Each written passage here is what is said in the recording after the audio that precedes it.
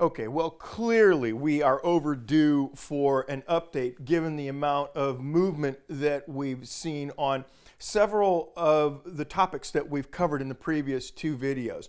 And so grab a tasty beverage and let's go ahead and break out the crystal ball and the tarot cards and see if we can make sense of the Hibar acquisition from Tesla and take a look at some of our previous predictions and see if they still hold water.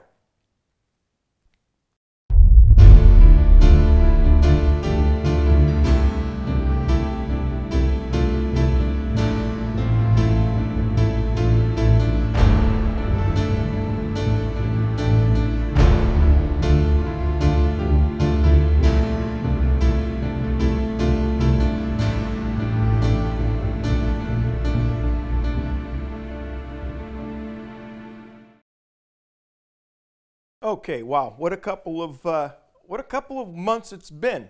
So in recent events, last month and a half or so ago, Tesla acquired a company called Hibar.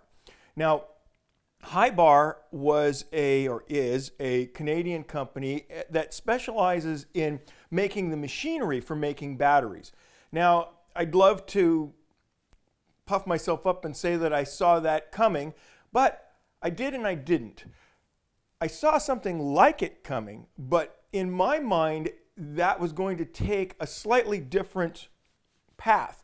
I had thought that perhaps that there was enough expertise in Maxwell Technologies that because Maxwell Technologies had also been manufacturing cells and supercapacitors and other components, that they would perhaps be the company that would be tapped on the shoulder and leveraged to start to make some of the machinery that would be necessary to go to this next step. And that then that machinery would perhaps be licensed and the processes then farmed out to Panasonic, LG Chem, whoever else they were going to be working with. But in retrospect, when we look at the acquisition of Hibar, it makes perfect sense that they didn't then go to an existing manufacturer.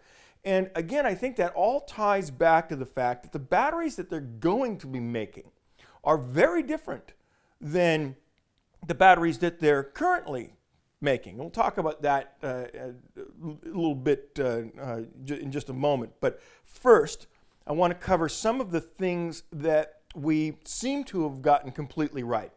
And the first of those, obviously, is the properties of this new battery. Now, in the first video, I had mentioned that if we ever hear from Tesla that these new batteries actually have a period in their lifespan early on where they actually increase in capacity, that is absolutely then a solid state battery. Don't care what they call it, because that was exactly what the papers by Goodenough and Braga had described was an effect of these batteries as they settled in. The batteries operate at a much higher temperature. We also discussed that previously, and they actually become more lively and become more effective at slightly elevated temperatures as opposed to the existing cells, which have a bit of a problem with that. We also mentioned that Maria Helena Braga, her passion was to try and get us away from the lithium ion. And so recently she's been a little cagey about what exactly the direction she was going to move in. Earlier, it was most certainly sodium, and so I still think that she's going to be working with sodium ions, but she's no longer actually saying that, whereas year ago or so, she was very open about talking about using sodium as a method to transport the ions. So what she said recently is that this new battery would not have a flammable electrolyte and would be lighter. Now, lighter than it is now, but apparently still not quite as energy dense as the current lithium ion batteries, but working in that direction so that eventually they would surpass the existing batteries. But remember that we also discussed that that doesn't really matter very much, because you're not having to deal with the same issues that you have with an existing battery pack. And the two main ones are obviously the thermal issues. So you do still have to thermally control the pack. They're probably not going to be able to get away completely from that. But the other aspect is the degradation. You don't get accelerated degradation from operating these batteries at a higher heat. And you also apparently don't get much of an increased degradation by charging them fully and leaving them there, or discharging them fully for longer periods of time. They still do have some degradation, so I'm not saying that that's a brilliant idea, but that they're not affected as much by that. And because of that, then, if you're planning for expansion in the pack, in other words, the pack is designed to be able to take your car 370 miles with the idea that in 8 years or 10 years or so that you're only going to wind up having 290 miles left, but that's okay. Now that part of the equation is altered to a great deal. And so there's a lot of these things that just kind of dovetail together. And so when we look at the new million-mile battery for just what it is they say it can do, it's very clearly a solid-state battery, no matter what they're trying to call it. Now, here's the interesting thing.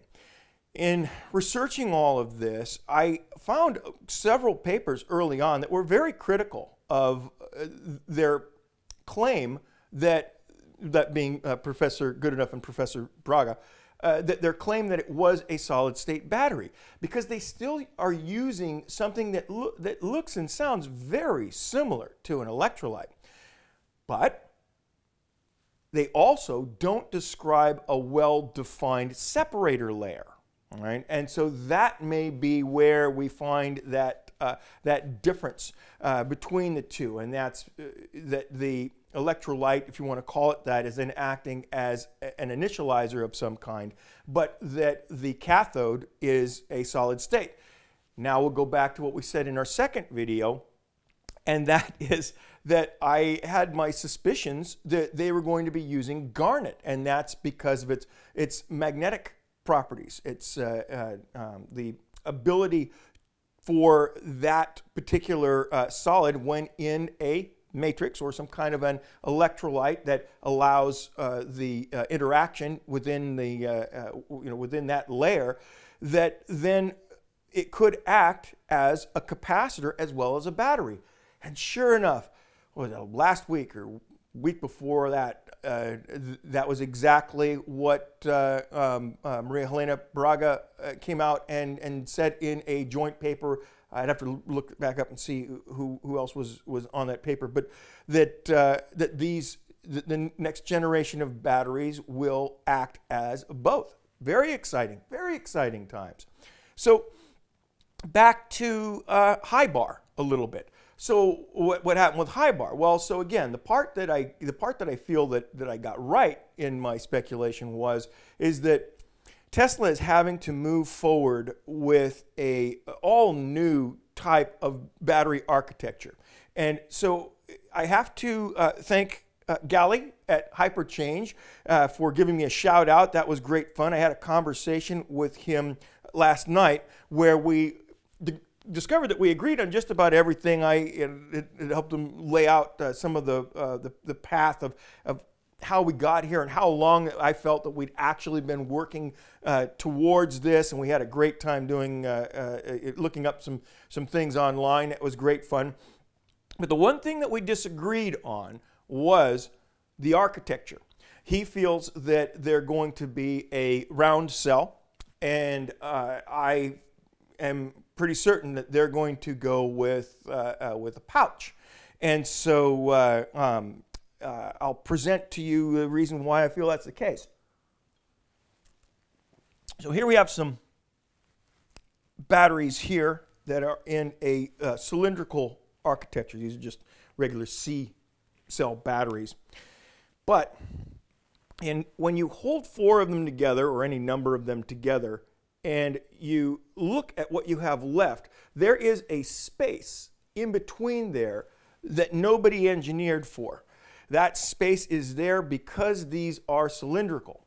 Now, when you have a battery that's already prone to having some thermal issues, that's great. You can blow air through there. You can maybe expand them a little bit more and do what Tesla did and run a ribbon through there. You can fill the voids with something that will dissipate the heat into whatever liquid it is that you're passing through your ribbon. That's fantastic. And so I think that they got away with the cylindrical cells for a long time. The problem is now that the new architecture of the battery, the new materials, poses two problems, 2 issues, let's call them that. And the first of those issues, to me anyway, is that when you manufacture a cylindrical cell, you are coating it and then you are rolling it. Well, if you're rolling it with something that is compressible, something like a metal, say like a metal oxide, then that's not too big of a deal. You can probably get past that pretty easily. But when you're coating it with what we're thinking that they're coating it with, which is garnet, a monocrystal, as that spiral becomes tighter when you're trying to manufacture it, it might become quite difficult to then actually try and coat that roll in a way that doesn't cause the surface to crack or fracture, creating some kind of a dust or whatever that might act as an impurity in your battery when you roll it. So that's one of the issues. And the other isn't so much an issue, but it is the fact that the new batteries are slightly less dense. Now, not so much that it really makes much of a difference, but they are actually slightly less dense. And so in order to make up for that, here we have some 9-volt batteries.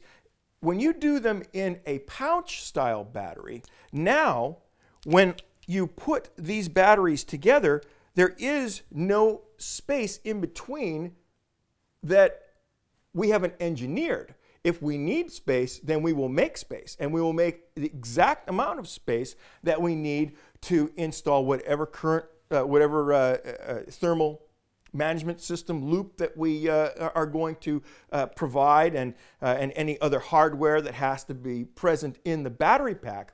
But we can stack them closer together because they have less of a susceptibility to degradation from heat. And again, as we discussed, in fact, they work slightly more efficiently when they are a little bit warmer. So that brings us to yet another thing that I think we got spot on.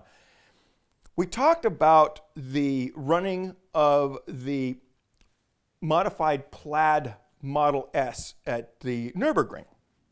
And obviously, we've got this competition between Porsche and Tesla and all of that, and that's all very interesting. But the thing that I latched onto was, how did it do that? How did it do that? Because we've already seen Model S's run the Nürburgring. And we've seen their times. And we've seen that at some point in the lap that they lose power because there's too much heat built up in the battery pack and in the motors. And so then the car, to save itself, goes into a reduced power mode. Well, Tesla could have certainly just shut that off for 7 minutes and 20 seconds. Wouldn't have been wise to do, because they're not in it just for the competition between Porsche just to say that they won. They're in it to actually go to the next level. At least I'm convinced that that was what they were doing. They were trying to test the batteries that were going to be used in the next generation Roadster. I'm absolutely convinced of it. Well, now we learn that that Tesla Model S that they raced around the track, the plaid prototype, has a bigger battery in it than the standard Model S. Exactly what we had predicted. But again, how is that possible? Well, if you're going to be figuring out a way to stick a 200 kilowatt hour battery into the new Roadster, you're certainly now then capable of using the platform that's the size of what you have in the Model S to create perhaps a 250 kilowatt hour battery pack. It wouldn't be smart for you to do that and use up every last bit of the whole thing. It'd be kind of useless as far as the amount of range that would give you. But it would be very intelligent to go ahead and put, say, 120, 150, maybe 180 kilowatt hour battery pack in the passenger car, the Model S, and then go ahead and put this whole range thing to bed. Also put the battery degradation thing to bed. You now have a million-mile car, and the consumer confidence in that piece of hardware will go through the roof. And that is what I think that Tesla is banking on to drive the mass adoption of all of this. This is so very not, oh, you'll have to replace your batteries in a couple of years. Now, it solves the range issue. It solves the battery degradation issue. People are going to be hanging on to these cars for decades. And I do not know how any existing automobile manufacturer can possibly survive more than about another 5 or 6 years if they think they're going to be making piston engines. And now we're also going to wind up seeing the very last gasps of anybody talking about hydrogen in a car. How silly. How silly. They've been competing against the lithium-ion battery now for a long time. And it's all about infrastructure. It's all about these existing companies not wanting to let go of that pipeline. It just absolutely tears them apart to think that you can have an oil refinery on your roof, that you can actually power your car from sunlight on your roof. And later this year, we'll go into our findings with the Energy Sovereignty Project and all of that. So I hope that you stay tuned for that. We're already just under 10,000 miles of driving on sunlight for our one-year test. We're now in our 11th month of our one-year test. And so very exciting about that. So we won't make this video real long. The last thing I want us to do, let's go ahead and look into our crystal ball. What do we see for the future? And so I want to deliver a little fun challenge to you, Gally, at Hyperchange. Anybody who hasn't seen Hyperchange yet, I highly recommend that you go over and give him a look. Gally, I think that you're wrong about the cylindrical batteries, and I would like to pose that when Monroe and Associates finally do tear apart one of the next generation Roadsters or one of the pickup trucks or one of the plaid Model S vehicles, that let's see what they find inside. If they find cylinders, I will fly to the East Coast and get you a steak dinner. And if they tear into that and find that they are using pouch batteries or a square type of battery, that then you should come out here to the West Coast and treat me to a steak dinner. So I await your replies, sir. And it was fantastic speaking with you last night, and fantastic speaking with all of you here with our updates. And we'll keep close watch on everything that's occurring now with Hibar, and probably give another update or so in the next 2 or 3 weeks as we start to lead up to the battery investment day. I think that we're going to learn a whole lot more about all of this in the time leading up to that. But again, thank you very much for joining us, and until next time, we'll see you soon.